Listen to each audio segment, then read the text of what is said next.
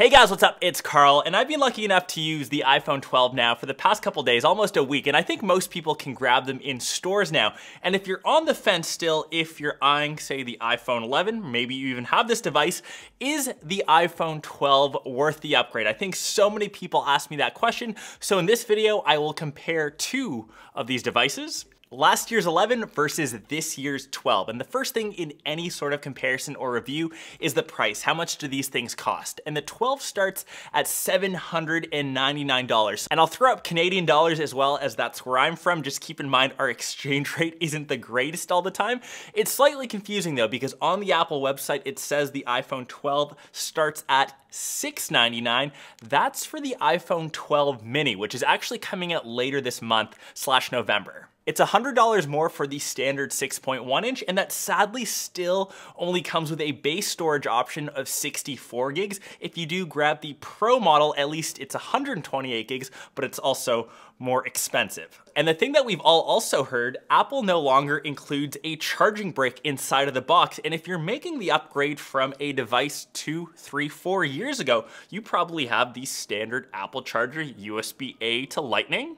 And that sadly won't work with the cable which is provided in the box, as that's USB-C to Lightning. You can obviously buy an extra power brick, it's an extra $20, and weirdly enough though, it's the same type of charger that you would get in the iPhone 11 box. And I kind of go back and forth on it because yes, Apple is helping save the environment, but in reality, most people don't have USB-C charging bricks. Most people looking to upgrade have a device 3, 4, 5 years that are old now, and are now stuck spending an extra $20 on a charging brick.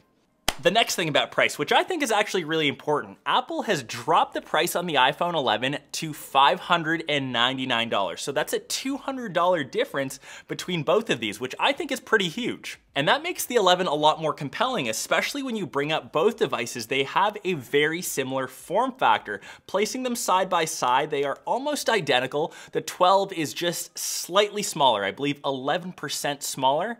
They've flattened out the edges on the 12, so it's a bit boxier. I think it's personal preference. You get used to what you're holding. I personally prefer the boxy designs. I like the hard edges, whereas my girlfriend prefers the round edges on her 11. Up front, we've got the same display size, so 6.1 inches. We still have a very large notch on both. We are switching though from Liquid Retina over to their Super Retina XDR display.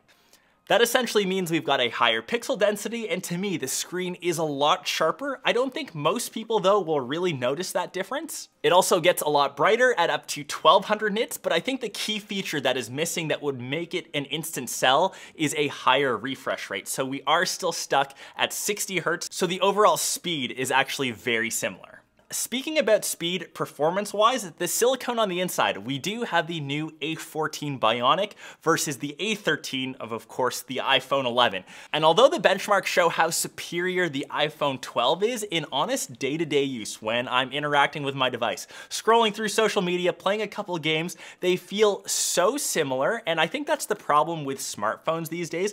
The changes or the improvements are so incremental in performance. Maybe loading times are a half second faster, but unless you've got both devices side by side, I honestly don't think you'll be able to tell the difference between either device. Around the rest of the device is actually very similar, so they both have glass backs, and if you want the satin finish, you do need to lean over to the Pro models. Maybe color is possibly an option that would sway you in one direction. The product red though on the 12, I've had a lot of questions on this. It isn't exactly as dark or as deep as other product reds that they've had, but I do still enjoy feeling the hard aluminum or even stainless on the Pro. If that's the case and you want to be more adventurous, dbrand has some skins. It'll still keep the back nice and protected, and you can rock essentially any color combo that you want, and they're only around 10 bucks, so you can swap them out easier than you would with, say, a case. And in case you were wondering about MagSafe, it technically still works over on the iPhone 11s. It just doesn't have the same magnet, so it will still charge your device. But of course, on the iPhone 12 models, you do get that cool notification that your device is charging. There must be a little NFC chip built in, and the magnets obviously work way better. And one of the last big areas to compare is on the back, which are the cameras. And although they seem very similar, we've got a 2-lens setup on both. We still have the 12 megapixel ultra wides, which have always been my favorites, but on the iPhone 12, we have a brand new 12 megapixel, so same megapixel count wide sensor. And off of my initial testing, there's definitely an improvement over on the 12. Dynamic range seems to be better. Color reproduction is also a bit more accurate, but I'll let you guys be the judge. I don't know if that's a justified upgrade cost for that slight of a difference, $200. I'm still honestly very happy with both. And that is pretty much the big differences between the iPhone 11 and 12. Battery life, you're still looking at around a day and a half depending on usage. The 12 has a slightly better water resistance rating. I think you can go a bit deeper in water and for a longer period, but once again, not that big of a difference. And honestly, if you already own the iPhone 11, I see no reason to make the upgrade to the 12. And with the price drop on the 11, I think this becomes way more of a compelling device to grab.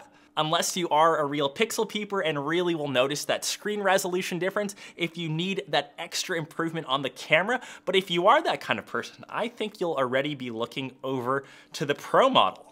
But yeah, that's kind of my thoughts on the new iPhone 12. If you do end up upgrading, if you're coming from the 6, 7, 8, you will be very happy with this device. If you're a person like me and all of those things that I mentioned matter to you, I'm personally going to be rocking the 12 Pro Max when that comes into the studio. So if you're interested in seeing all things Apple coverage, any other videos you want to see covered on the channel, let me know down below in the comments, and hope you guys enjoyed this video. And I hope to catch you in one of my next ones or in one of my vlogs. Peace.